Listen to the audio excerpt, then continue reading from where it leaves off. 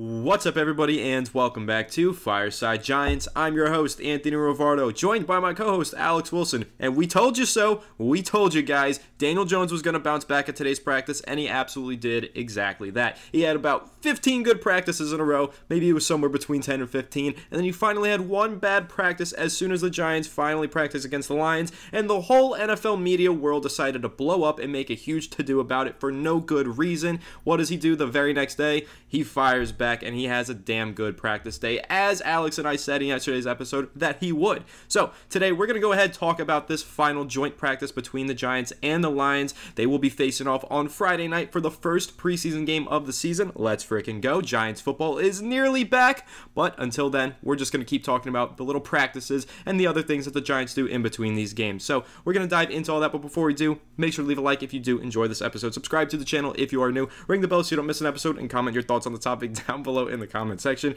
If you're listening on Apple or Spotify, please make sure to leave us a 5-star review, and go ahead and follow us on all of our social media channels at Fireside Giants. But without further ado, Alex, how are you doing today, my friend? What are your thoughts on Daniel Jones bouncing back in today's practice? Guys, I mean, if you watched yesterday's episode, you know something very obvious. We literally called this. This was yesterday's outrage over Dan Jones performing poorly. And let me just get one thing out of the way. It's freaking practice. If he plays well, great. If he plays bad, whatever. You know, it doesn't mean anything. It's, you know, you want to see it in the games. Of course, you want to see your players playing well during practice, but does it really matter? No. How many times have we seen players play well in practice and suck in games? Like, there's always these camp bodies that have like ridiculous off seasons and they end up doing nothing. So, obviously, Daniel Jones having a good day is definitely an indicator that he's in flow. The offense is looking a little bit better, and we're going to kind of talk about that. Obviously, the offense was really, really good today. It was red hot. So the Giants dominated, like red zone dominated, and they just were just streamlining efficiency. And, you know, I'll read you guys off some of the top plays from today because there's a lot of them. So the first team period featured 7-on-7 drills inside the red zone. Daniel Jones got things started when he connected with tight end Darren Waller, who made a contested catch over the middle for the first touchdown of the day. So that's touchdown number 1. I think he had 5, if I'm not mistaken. He also found running back Saquon Barkley for a touchdown from the 5-yard line later in that period. A few days later, the offense lined up on the goal line, and what do you believe? Jones hit wide receiver Cole Beasley for another score. Tyrod Taylor even destroyed the Lions today. I don't even know what the hell. The Lions did not show up. I mean, Tyrod Taylor had 2 touchdown passes in 7v7s, one to tight end Tommy Sweeney. And then, you know who actually had a really good day? Darius Slayton. So shout out to Drew Lieberman, our guy. Talked to him a couple days ago about Darius Slayton kind of taking a big step forward and really following through in the catches and not dropping the ball and going at 100%. 2 big plays today, and Darius Slayton could be in line to be actually like one of our best players this year if he stays healthy and, you know, doesn't drop the football, which we think he can do. He's going to be really good for the Giants in 2023. I'm kind of buying into the hype right now. He had that one throw that was gorgeous, and you want to know something about that throw? I want to know who made a really, really nice block? Our rookie center, John Michael Schmitz. He allowed Daniel Jones to step up into the pocket, and Jones, you know, this is the thing that I've been noticing from him. He's using the different arm angles. You know, you watch Patrick Mahomes throwing it on sidearm and throwing it this way and that way. We've seen Daniel Jones do that a couple of times, but I think that Brian Daboll and Mike Kafka are starting to give him the leniency, give him the creativity to say, like, okay, like, go and do that. Like, go sling the rock. Go use the arm angles. Throw it sideways. If you can get around a defender, do what you got to do. Throw on the run. You know, have fun. Like, it's a game. Have fun doing it and do it at a high level. You know, follow your fundamentals and your basics, but at the same time, like, to be a great football player in the NFL, you have to bring another element to your game. You can't be like a static player anymore. You can't just sit there unless you're Tom Brady and you know what the other team is doing because you're that freaking smart and you just understand the game at a level that's like Albert Einstein wouldn't even be able to compare. You know what I mean? Like, you just can't mimic that level of that style of quarterbacking. You need to have like this unbelievable athletic profile mixed in with, like, you know, just being creative and you know, attacking and using your strengths. So Slayton did that, or rather, Daniel Jones did that today when he showed off that arm and, you know, that little sidearm throw, threw it like 30 yards downfield. It was a beautiful throw. Darius Slayton right in the corner, came down, got 2 feet in bounds. It was beautiful. So you'd love to see that. Slayton had, I think, 2 touchdown passes, I said before. Also, Paris Campbell had 2 touchdowns from Jones, both inside the 5-yard line. That's interesting. You know, Daniel Jones, you know, are they going to be using Paris Campbell Campbell a lot more in the red zone this year. I didn't really anticipate him being involved that way because he had a career-high 3 touchdowns. But that speed, I mean, you look at what the Chiefs do. Like, they have those kind of delayed routes that, like, break off at the end. Those kind of, like, you're running parallel to the actual goal line. Maybe Paris Campbell can actually be an asset there. Maybe he can actually produce some touchdowns and some scores. I mean, think about this. We always talked about those, Dave Gettleman wanted, like, Kyle Rudolph, like, these 6'7" receivers. I think last year, like, most of our receivers were smaller. You know what I mean? I'm pretty sure, like, Wandale had that 1 touchdown. I think we had a couple touchdowns. I mean, Hodgins, he's a bit of a bigger guy, but, the routes were there. Like, the routes are kind of designed for smaller receivers, but he's such a good, he has such good hands and some good tenacity that was able to punch him in. So, looking at what the Giants did in the red zone today, what kind of gets you excited about what they're doing for the future? I think, obviously, they're not going to be showing their whole playbook. We're seeing kind of baseline stuff here, but it was nice to see Daniel Jones bounce back with a big day. And some of these guys just, they're putting it on the field, man. Saquon, Paris Campbell, Darius Slayton, even Cole Beasley had a score. It's great to see everybody getting involved. It is great to see everybody getting involved, and I will say, when it comes to the red zone offense, first of all, the Giants were pretty damn good in the red zone last year. The stats back that up. I don't know them off the top of my head, but I do know that the Giants did have a very high conversion rate when they were in the red zone. They very seldom settled for field goals when they got down in the red zone. Very often did punch it in for 6 points. Now, I know that the Giants didn't have that many trips to the red zone, but when they were there, super efficient, usually got 6 points out of the trip. So, that's something to take note of here as we go into the second season with Brian Daboll's offense, with Mike Kafka's offense. As Daniel Jones only gets more comfortable, they should only be even better in the red zone, especially because they have more weapons. Now, everyone loves to point to Darren Waller as being the big red zone acquisition for this team, and I actually see it the opposite way. A lot of people like to say you got a big 6'6" tight end you can just throw it up to. No, that is not how the New York Giants are looking at this. That's not what Brian Daboll and Mike Kafka are planning for their red zone offense. In fact, all of those other players that you guys write off on being red zone threats, those shifty, small slot receivers, those are the red zone guys, because the Giants don't want to leave things up to chance. Don't want to throw those 50-50 balls up to Darren Waller in the back of the end zone. First of all, that creates wear and tear for Darren Waller. He can better use his skill set elsewhere. Second of all, you're throwing up a 50-50 ball. That means your chances are only 50-50. Go look at, as Alex just mentioned, what the Chiefs do when they're in the red zone. How about even, I hate to say his name, but Kadarius Toney scoring a touchdown in the Super Bowl?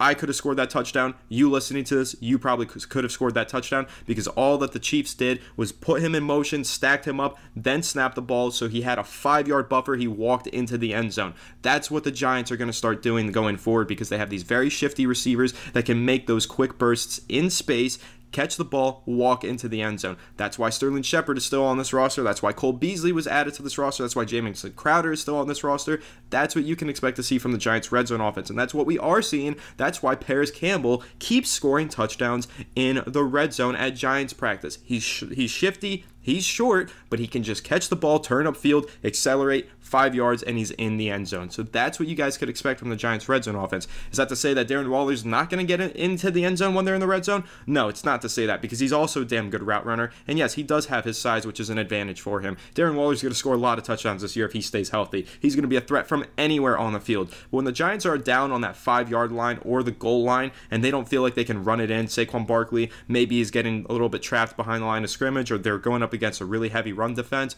they're going to go ahead and use those shifty receivers that they have, break open, walk their way into the end zone. It's that easy. So that's what I'm excited about with this Giants red zone offense. But the other part of it that I want to dive into, Alex, is the fact that Daniel Jones is showing that he's getting better and better off script, and that includes in the red zone. So last year, towards the end of the season, once Isaiah Hodgins got on the scene, that's when we really started to see this out of Daniel Jones. I remember that touchdown against the Indianapolis Colts, right? When Daniel Jones rolled out, waited, and then he hit Hodgins, who just dove in for the touchdown. That was because of two things. One, Daniel Jones having the ability to extend the play, scramble, and then make a play off script. Number two, Isaiah Hodgins having really good spatial awareness, being able to sit down in the comfortable part of the zone and fall forward into the end zone. So once we go into this upcoming season, the Giants now have Daniel Jones more confident than ever. That touchdown pass that you referenced that he threw to Darius Slayton today, he was off script. He was moving right, throwing left. I mean, it was low-key like regular season, he makes that throw. We're comparing him to Patrick Mahomes on that pass. It was a great throw. It really was. Rolling right, throwing left. It's very difficult to do.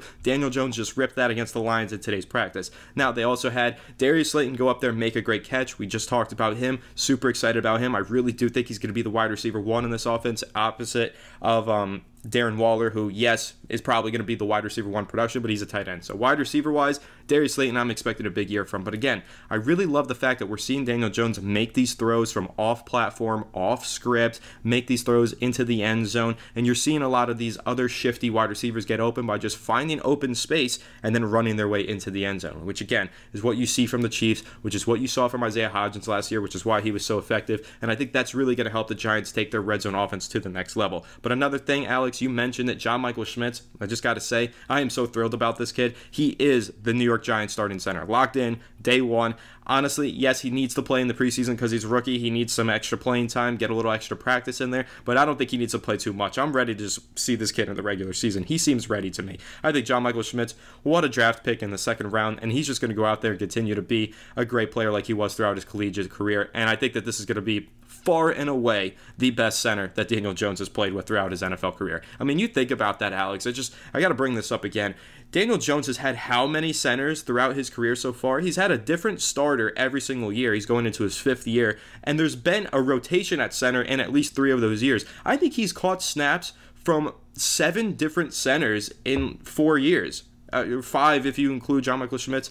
I don't know. It's pretty insane to me how many centers the Giants have had. But one of the things that we can be excited about is a little bit more continuity on this offensive line, right, Alex? So, when you're looking at the offensive line, we're hearing yesterday, big day out of Aiden Hutchinson, great young pass rusher for the Detroit Lions. Today, we didn't hear as much. We heard that he still got active, but not as much as yesterday. But, when you're looking at this offensive line, this defensive line battle that they just had with Detroit, who are you looking at going into this preseason game on Friday? Because I'll tell you, I got my eyes on 2 guys, John Michael Schmitz, who I just mentioned, and number 2, and I'll let you talk about him, Matt Peart.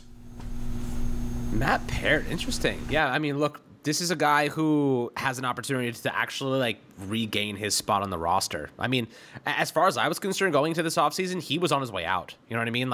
Multiple years, ACL tear, really hasn't made an impact, but he's actually been pretty solid. I mean, he looked decent. So definitely interested to see Matt Peart. And you know what? I don't expect most of the starters to play. I think the Lions, Campbell said the same thing for the Lions. He's not going to use a lot of the starters because they got a lot of really good work in at the joint practices. So I wouldn't expect a lot of the Giants starters to play either. We're probably going to see a lot of Tyrod Taylor, some Tommy DeVito. We're going to see some Eric Gray, some of those backup offensive linemen, which is a good thing. And also those receivers. There's 2 spots maybe on the back end of this roster that receivers are going to be playing for. Colin Johnson, go have a day, man. Go have a day, Colin Johnson. Cole Beasley, I don't even know if they need to see him. They kind of know what Cole Beasley can do. I don't even know if it's worth playing him. But, there's other players there that you can obviously go out and see what you got. Maybe you want to get Sterling Shepard a little bit of action because he hasn't played in the game in a long time. But here's something that we really didn't talk about. A lot of people are talking about the offense, right? The red zone drills and the touchdowns. How about the defense? Defense had a freaking day today. Defense had a really, really good day today, guys. They had 3 turnovers. I don't know if you guys saw that Dane Belton literally just took the ball from the Lions receiver, which is pretty damn impressive. I think it was David Montgomery. I think it was a running back, David Montgomery. So Dane Belton literally chased him down and just literally just took it. Just ran out of his hands, took it right away from him. Kind of reminds me of that was it Daniel Jones and who's the Jamal Adams and the Jets. Remember, he just walked up to him and took the ball and ran it in for 6. That was not a fun memory, but that's basically what Dane Belton did today to David Montgomery. So it was kind of funny. And then what else happened today? Jamon Green, rookie cornerback, picked off Lions quarterback in the end zone. So nice little play there. I think Dane Belton actually got involved in another play. It's the 3rd and final turnover came later during the team drills.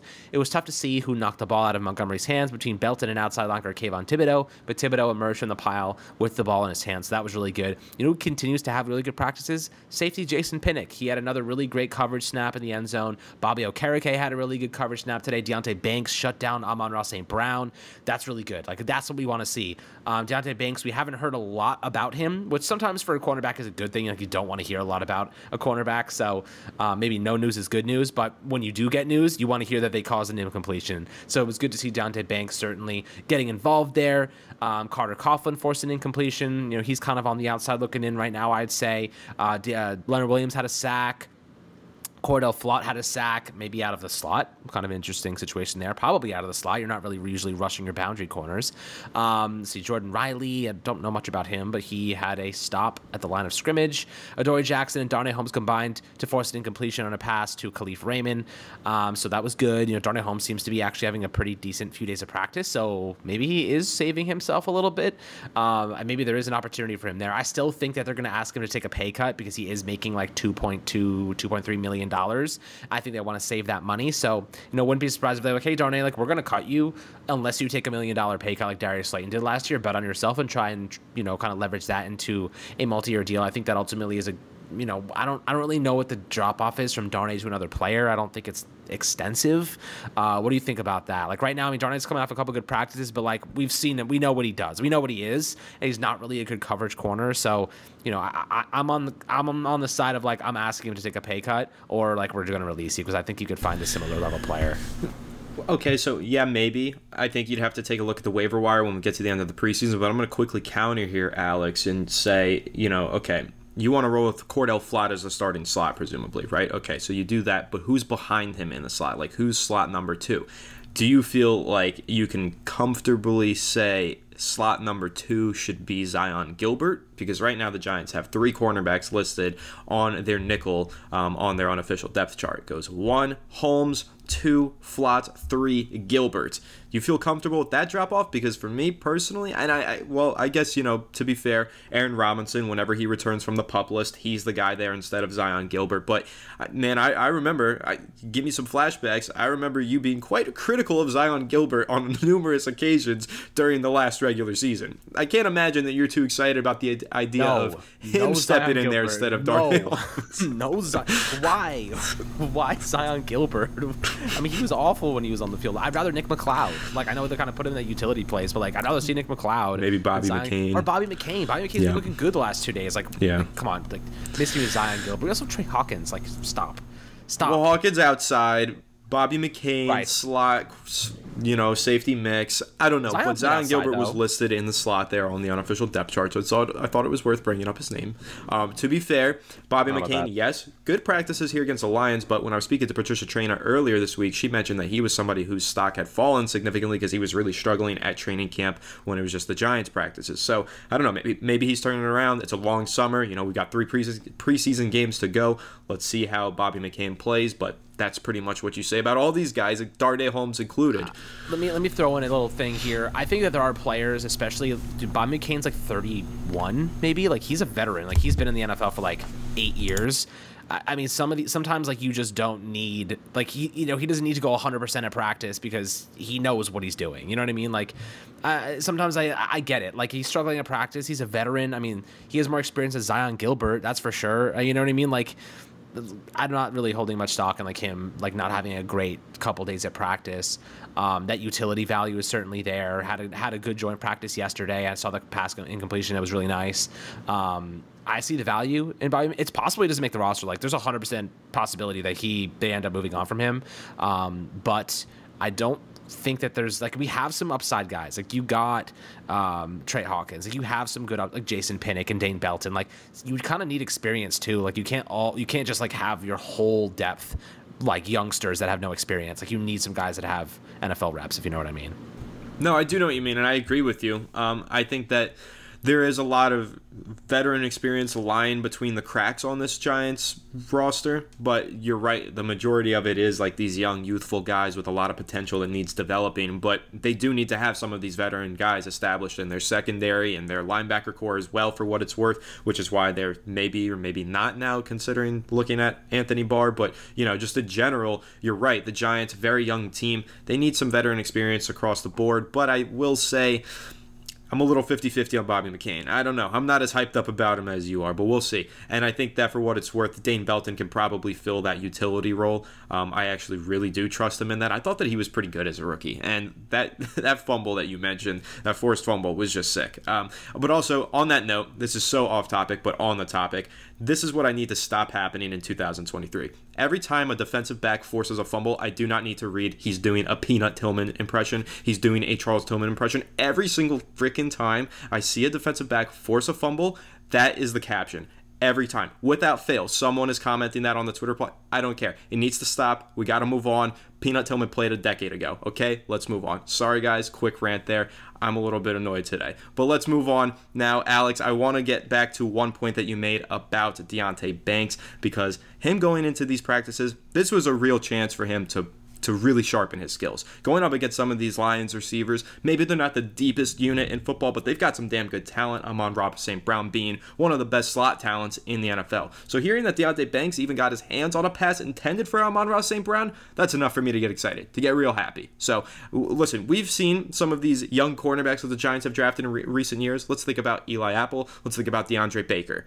All of these guys, if they were going up against a top wide receiver on another team, whether it's in practice or on the field, they were not getting their hands on the freaking football. At least Deonte Banks is getting his hand on the football. I think that does show a lot of progress. It does show a lot of promise for the young rookie. And again, we're hearing good things about Trey Hawkins still as well. Those are probably the two players on the defense that I'm keeping the closest eye on in this upcoming Detroit preseason matchup. I think the number one guy I'm keeping an eye on is Trey Hawkins, but I'm also keeping a close eye on Deonte Banks. But yeah, there was a lot of standout players here, Alex. I heard Azeez Ojulari had a good rep. Kayvon Thibodeau had a couple good reps. I saw one Detroit Lions beat writer say that Kayvon Thibodeau was just blended in, didn't stand out. He was trying to say that he was taking plays off almost. I don't know if you have a reaction to that. To me, I think it's nonsense, and it's just, you know what? I will say this. I think that Kayvon Thibodeau gets a lot of really unnecessary flack from NFL media, and it doesn't make sense to me. I've never seen this guy take a play off. In fact, we've seen him go from the right hash, chase down a running back all the way on the left sideline, 40 yards downfield.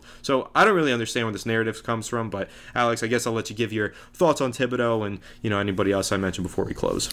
My thoughts on Thibodeau is, like, again, why I get, like, players that are fighting for roster spots, like going balls to the wall, but like Kayvon Thibodeau's not fighting for a roster spot. Like, he is a starting player on this Giants defense. Why on earth would you ask him to go balls to the wall when you need him healthy? You know what I mean? Like, him getting hurt prior to the season starting, like, don't risk it. Go at 75%, go at 60%. I don't give a shit. You know what I mean? Like, I don't care. You need to be healthy. Like, work on some stuff that you were working on. Try, see if you could get a couple. He had a good rep against Penei Sewell. I don't know if you saw that, but he got right into the pocket. I don't really.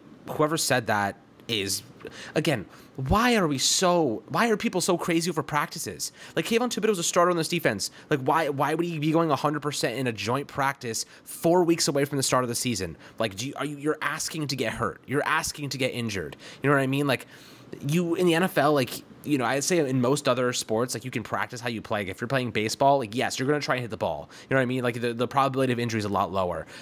In basketball, probability of injury is a lot lower. You're scrimmaging. You're doing but if you're football and you're going 1v1 and you're doing this and that, and from what I saw, it looked like Kayvon Thibodeau was putting in enough effort. It didn't look like he was taking plays off, but, like, if you're I don't know, like, you don't need to go 100% every single play if you know your spot is 100% secured and you're trying to stay healthy. You know what I mean? Like, again, nonsense. The storylines that people come up with blow my mind. The lack of logic sometimes, like, makes the gears in my brain just skip a freaking beat. I don't understand it. I don't get it. And then, of course, like, Daniel Jones bounces back today and has a great practice, and, like, suddenly no one cares about yesterday. Like, just make it make sense sometimes. Like, God, it's just insufferable. But that's why we're here, to give you guys the truth about it. It's just absolute bullshit. And you definitely, when you're coming here, when you come to the Fireside Giants podcast, you're getting the truth, obviously. So right now, and what you said before about me, like, overly hyped about Bobby McCain. I'm not, like, excited about Bobby McCain. I'm just saying, like, this is like Bobby McCain. Like, he's a backup cornerback. Like, I like the experience variable there, but it's not like he's like this, like, outstanding player that's going to change the course of our defense. Like, he's fine. He's a good player to have, good utility piece. He's a knockoff Julian Love. That's the way I've been describing him. He's a poor man's Julian Love. Julian Love gets a $6 million deal. Bobby McCain gets a $1 million deal. You tell me who's the better player. So I feel like, right now we're looking at a player at the very least can step in, play strong safety, can play cornerback, can play slot cornerback, can play free safety. It's good to have a utility piece like that. You know what I mean? So I see the value there. That's all. But anybody else that I think comes to mind, I mean, I really like to see Deonte Banks having a good day. That was really nice. I actually just saw the clip of him. It was really solid. So you could go out, check it out on our Instagram. I posted it there. So that's definitely a nice clip from him. But altogether, the Giants look good today, man. They won today's practice. They looked solid. They looked streamlined, efficient, productive. It was everything you wanted to see ahead of the first preseason game. You know what I mean? Now we just light our candles, my friends, and we hope to God that everyone stays healthy. That is what we're hoping for, because we have seen the Giants have really promising seasons very early on, and injuries can derail it. We all know that as Giants fans. So hopefully they do stay healthy. Again, that kind of ties into your point with Thibodeau. He doesn't need to go 100% on every single practice rep. He's not out here to impress Detroit Lions beat writers. He is out here to improve his game in football and also keep his body healthy for the regular season. So I think you made a good point there, Alex. But one last player that I will mention, Ben Bredeson had another good practice apparently, as he just continues to have good practices, definitely establishing himself as a starter on the Giants offensive line, whether it's at left guard or right guard, to be determined. Likely left guard, but we will see. I did see yesterday, Alex, before we wrap, I gotta mention this. I saw this clip of Shane Lemieux, and I wanted to I don't know if you saw the clip. Dude, I saw the clip. Clip. I gotta like make a reference here. His best Casper impression. That's a good one. You know the meme where the guy is he's at like TSA or whatever. It's like security, and it's a soccer game, and he's just like yes. he's like barely doing anything. Yes, he just like barely touches him. That was Shane Lemieux on that clip. Like I watched that and I was like, that's the meme. Okay. We have been on the get Shane Lemieux off his roster train for a long time. I mean, like he is. I haven't heard a single good thing about him in like 3 years. Yeah. I don't understand it. Like, I mean, the injuries. Like he steps on the football field and immediately gets hurt again. Like it's almost like like rinse, wash, repeat. Please keep this man off the field. Like he's going to get hurt. Like just Josh Azudu, Ben Bredeson. Those are my guys at left guard. Not even thinking twice about it. Yep. Yeah, I had to mention it. Came to mind. It was one of the most bewildering things that I've seen from a Giants practice in a long time. But other than that, I'm feeling pretty positive about a lot of these left guards, right guards, centers on the Giants right now, which I haven't been able to say for a long time. So, overall feeling positive, feeling happy. Good Giants day of practice. And I hit some pretty good balls today at the driving range. So, I'm happy. So, let's go ahead and wrap this one up. Make sure to leave a like if you did enjoy this episode. Subscribe to the channel if you are new. Ring the bell so you don't miss an episode. Comment your thoughts on the topic down below in the comment section. If you're listening on Apple or Spotify, please make sure to leave us a 5-star review. Go ahead and follow us on all of our social media channels at Fireside Giants, and tune in to the live stream tonight at 8 p.m., which is going to be like minutes after this gets posted at this point, but tune in. Allie and I recapping the practices and talking about the upcoming preseason games. So without further ado, we will catch you all in the next one. Have a good one, and let's go Giants.